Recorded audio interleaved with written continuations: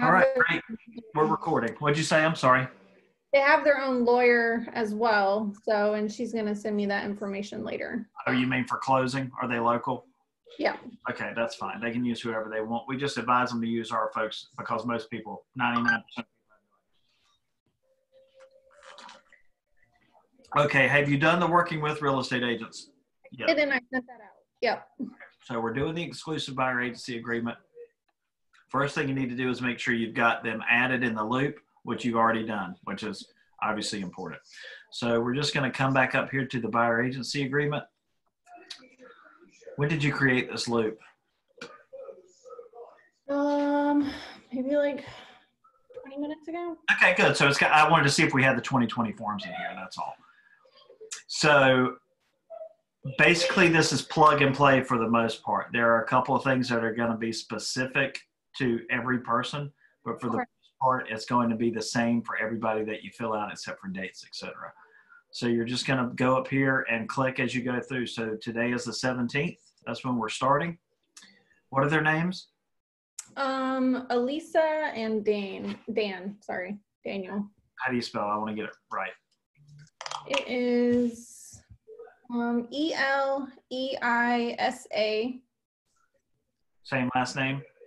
Yep, Bennett. Bennett. Yes, sir. Okay. And then so it's the date for today that you're writing it, your client's names, and then the firm. So it'll always be Oceanair Realty because the way that things are written, it's with the firm and not with a particular agent. Okay. And then we're going to come down to residential and just click that box because we're only talking about a residential property.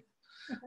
And then for general location, we're going to put regional and triangle MLS areas. So they're covered for our team in all the areas we serve, basically. Okay. And you just leave other blank. The term of the agreement will begin today. Typically, and this is new with this year, so it's for buyers who intend to purchase a single property like we talked about the other day, or multiple. These folks look like they're just doing one, so you just click this one, the first box. And then we're just going to pick a date that this agreement expires. Typically, a standard is like 6 months. Okay. If you're working with clients and you know they're like a watch and they're going to be a lot further out, I'll do a year. Okay. For somebody like this who we're writing an offer today, you might want to just do, say, 3 months. Just so we've got plenty of time to make sure in case we write the offer for a little bit longer, if it doesn't work out or they need a little bit longer closing date, you're covered because you want to be covered through the end of closing. So I would just come in and go 1, 2, 3, and then just pick October 17th.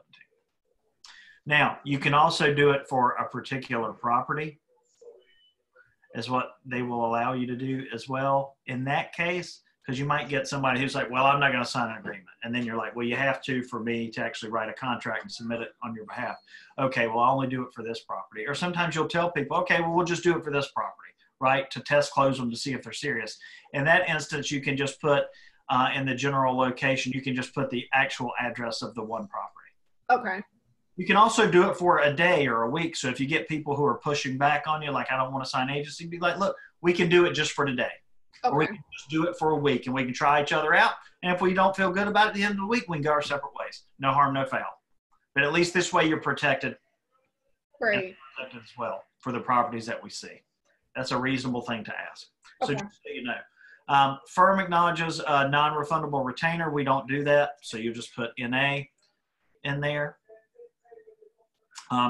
Buyer agrees that firm's fee for services shall be in the amount of, so this is where we're going to put the range of the typical commissions. So we'll say 2.4 to 3%. Okay. And then you'll sign here. And then they'll sign here. Now, one thing that I do say you do, Megan, is go in and actually assign for a particular person. Don't just leave it open for buyer so they can sign either one. Go ahead and assign each one to each person and make it consistent throughout. And also, if you only have one person signing, make sure that you assign it to no one. Okay. Because if you leave it open-ended, they could sign it twice, and then you got to go back and unassign it and all that stuff. If within 90 days of this agreement, that's what we use here. It just says if they go into contract for a property that you've shown them without signing agency with another agent, that you've earned your commission. So that's to protect you from them like trying to go back to the seller after your agency agreement expires and say, okay, now I don't have that agent anymore. Can we do it for less, and cutting you out? So we'll always use 90 days there. Okay. Same thing on this page. That's going to be you, and that's going to be them. You always want to check these 3 boxes because you should provide them with all 3 of these. Okay. They're all in the buyer packet that we have that we print out and give to them. You can also share them through the loop as well. So if you don't meet somebody in person or you're not able to give them the buyer packet when you meet, just make sure that you send them through the loop so there's evidence that they got it, but also just make sure all 3 of these are checked. Okay. Home warranty, we don't do anything as far, I mean, we offer a home warranty, but we don't get any compensation from it. So we just say NA. Okay. There are no additional provisions for this.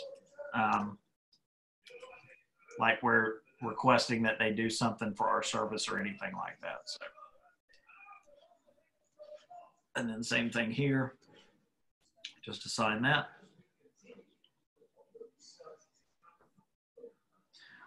For this is saying the type of agency, okay? It's always going to be the first one, dual agency. Now, while we don't do dual agency as far as one agent representing both sides of the transaction, we do it as a team. So that's why we have them sign the first line here. Okay. And then you just want to make sure that the second, I got to fix that, that the second and the third ones are assigned to nobody.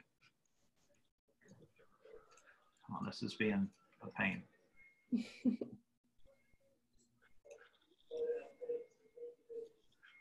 Okay, there we go. So just the first one there.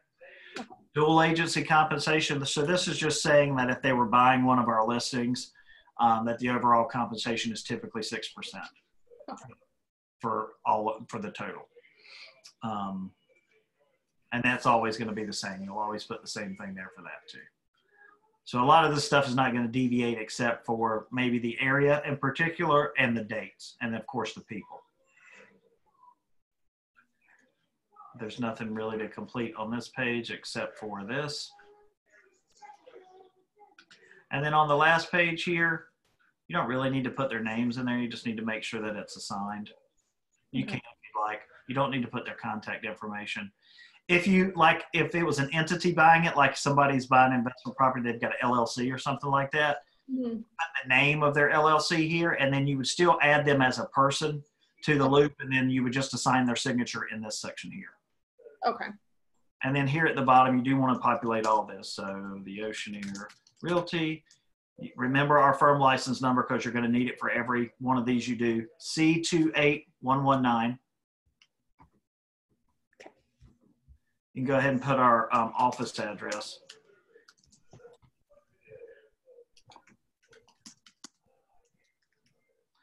And then you're going to sign here. And then what's your license number? 319837, I believe. Let me double check it. Commit that to memory because you're going to need it for every one of these too. Oh, gosh. My phone updated, so everything's harder to find now. 9837, that's what I've got. Okay, cool. So after you do that, you just hit save, and can I go ahead and send it to them? Yes. All right, and then you just hit share, make sure both boxes are checked, make sure it's moved to can sign. Okay. And there you go. And that's it. That's filling out the buyer agency agreement. Any questions? No, sir. All right.